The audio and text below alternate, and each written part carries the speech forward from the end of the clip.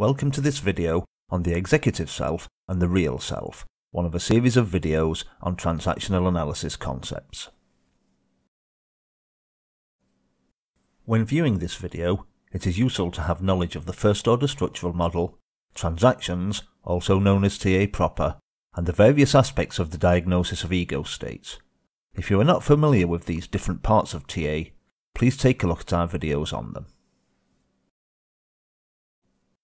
The executive self and real self are titles which refer to specific ego states. The executive self is the ego state that directs our behaviour or how we act.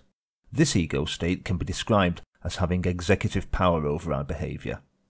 The real self, on the other hand, is the ego state we experience. It is the ego state we feel and think in.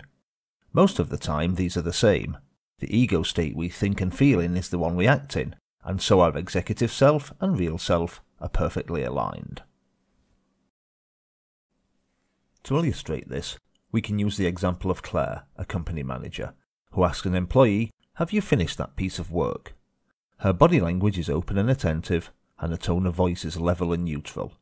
This behaviour reflects an adult ego state.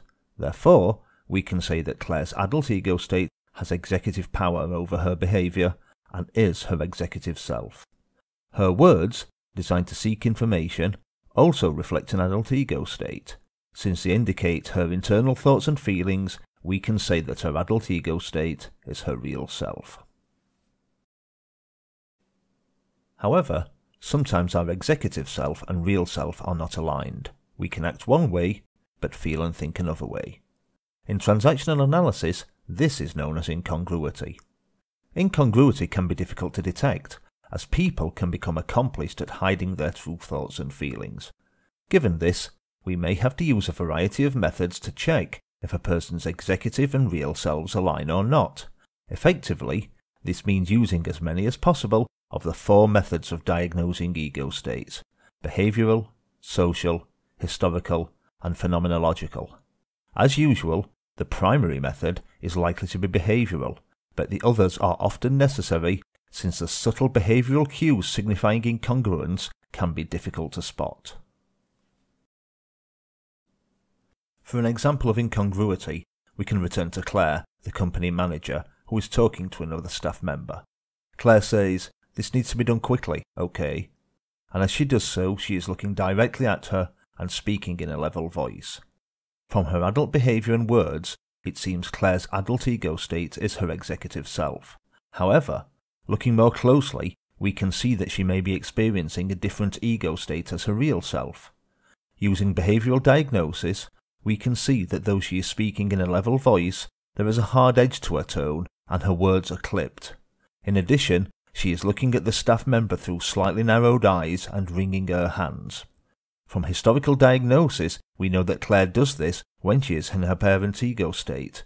Added to the other clues, we can deduce that Claire's parent ego state is her real self. Due to her appearing to be in one ego state, but experiencing her real self in another, it is likely that Claire is involved in a type of ulterior transaction known as a duplex transaction. In duplex transactions, the communication appears to be adult to adult, but there is a hidden message between other ego states. In this case, Claire is in parent and, using social diagnosis, we may assume the other staff member is in child. More information on duplex transactions may be found in our video on transactions. Over time, different ego states can be our real self and our executive self. To explain this movement, Eric Berne, the founder of transactional analysis, proposed his energy theory. It holds that each person has a certain amount of cathexis, or mental energy, sometimes known as psychic energy. This is split into three types: bound cathexis, unbound cathexis, and free cathexis. Bound cathexis is unused energy that resides within a particular ego state and cannot move to others. Unbound cathexis, alternatively, is energy that also resides within a particular ego state and cannot move to others, but is being used. Finally, free cathexis is an amount of energy that can move between all ego states. It may be used where and when necessary. The sum of unbound cathexis and free cathexis is known as active cathexis. It is possible to have active cathexis in more than one ego state, meaning that more than one ego state is influencing our behaviour.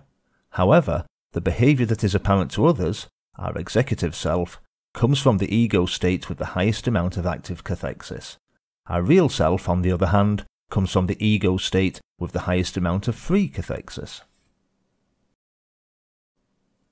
For an example of this, we can return to Claire, who is in a meeting with other managers from her company. At the start of the meeting, she is paying attention and doing her best to contribute. Since her highest amount of free cathexis and her highest amount of active cathexis are both in her adult ego state, it is clear that her adult ego state serves as both her real self and her executive self. As the meeting goes on, however, Claire starts to get irritated at the behaviour of one of her colleagues who is clearly trying to disrupt the meeting.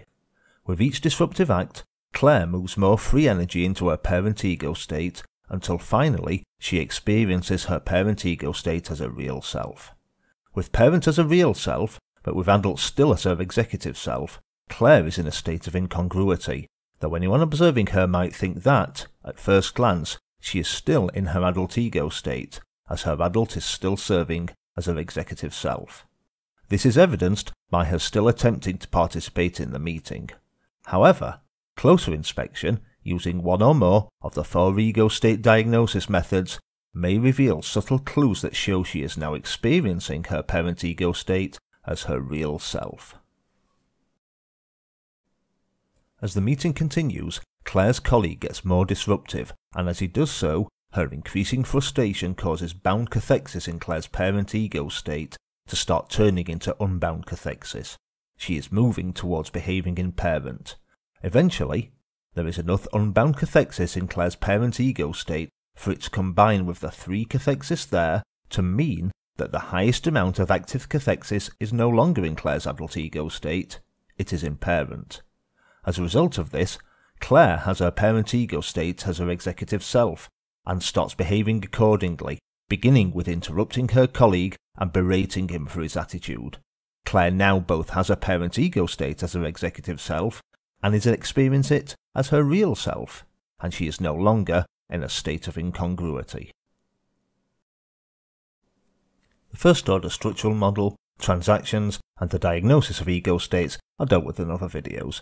Please visit our channel for more, and subscribe if you'd like to be notified when new videos are uploaded.